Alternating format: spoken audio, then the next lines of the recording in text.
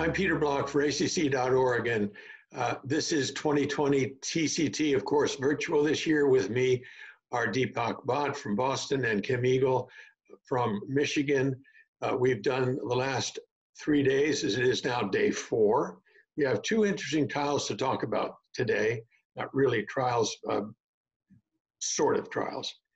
Mitral valve interventions for mitral regurgitation, particularly in patients who are sick and possibly even in shock.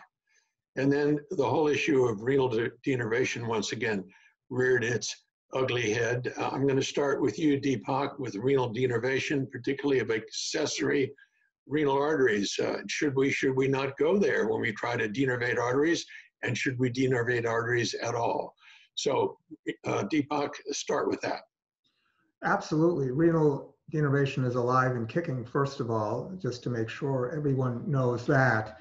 And the most contemporary randomized clinical trial data show a modest but statistically significant effect on blood pressure in sham controlled trials. So it looks like there's something there with the latest generation catheters.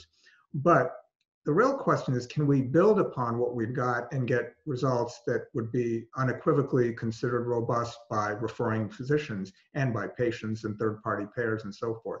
One hypothesis has been that in people with accessory renal arteries, that denervation of the accessory renal artery may aid in terms of blood pressure control. So that's what this study was addressing. And it did suggest that if accessory renal arteries are sizable, by that I mean, say, more than 3 millimeters or so, that denervating them might provide additional blood pressure reduction.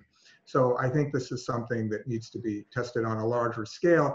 But as we refine renal artery denervation, this is something that will need to be considered. Right now, there are trials going on looking at more distal branches of main renal arteries, and this is yet another approach, getting at the accessory renal artery. So I think over the course of years, we'll be able to refine the technique and hopefully have a much more robust reduction in blood pressure. You know, this is really a pathology review of the accessory renal arteries, and no surprise, the bigger the arteries, the more the nerves. So if you can knock out more nerves, you might do better with the hypertension. Sort of all makes sense, doesn't it, Deepak?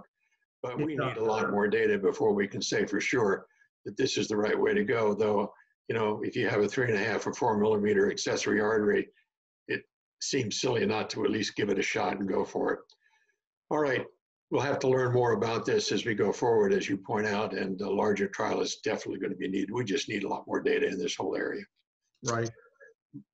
Mitral regurgitation and the sick patient, Kim, should we not go there with the transcatheter attempts to make the mitral regurgitation better? Talk about this trial.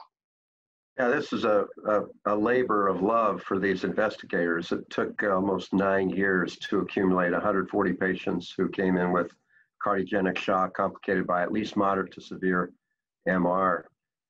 And they were able to show that it was doable. Obviously, when we encounter patients with shock, we now have a lot of options for them, including circulatory support, ECMO, et cetera.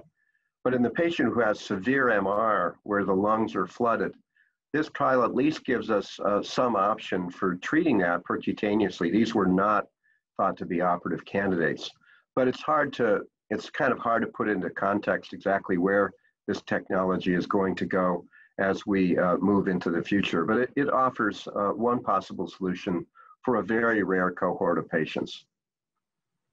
I'm going to move to you, Deepak. Tell me whether or not this is a good idea. I mean, transcatheter mitral valve interventions have now proven over the years to be far safer than we thought, right? When I started doing this for the first mitral clip trials way back when, we were thinking this can't be benign. And it turns out that getting into the left atrium and playing around with that mitral valve turns out to be not straightforward, but at least safer than we thought. You know, your work in this field was really pioneering, and I think time has proven that this is a safe approach. And obviously, if one were considering surgery, open heart surgery, in these sorts of sick patients, of course, the outcomes would be really bad, even if you could find someone willing to take such patients to the OR. So I do think, you know, in patients where they're really in extremis, you've got to do something. It's an option to consider.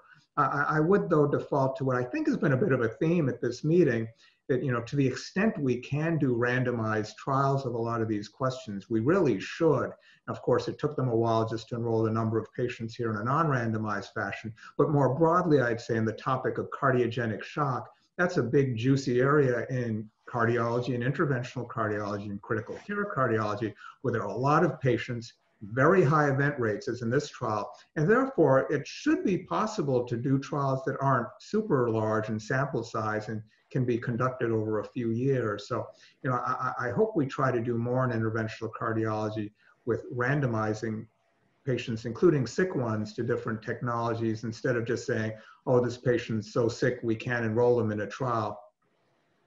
Well, correct me if I'm wrong here, Kim, but it looked to me when I looked at these data curves that there was still more mortality than you would like at the end of 1 year. We're up to 35 to 40% of bad outcomes in these patients who, of course, are terribly sick to start with. We know cardiogenic shock has perhaps even an even higher mortality if you just treat medically.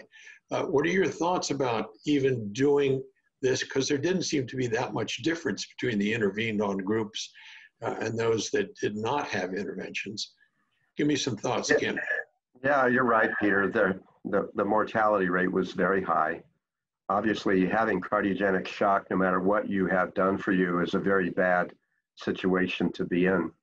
And I think Deepak's right here, and that is that wouldn't it be great if we had an international cardiogenic shock trialist group which would offer solutions that are specific for a patient? Is the RV down? Is the LV down?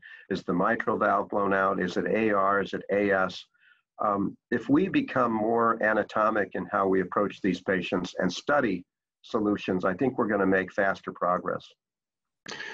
Okay, Deepak, you get one last 15-second word. I think Dr. Eagle is always right. I agree with what he said. Okay, well, that's it for day 4 and 5 here at TCT Virtual for 2020. I want to appreciate both Deepak and Kim for being part of this. Thanks so much for your insights.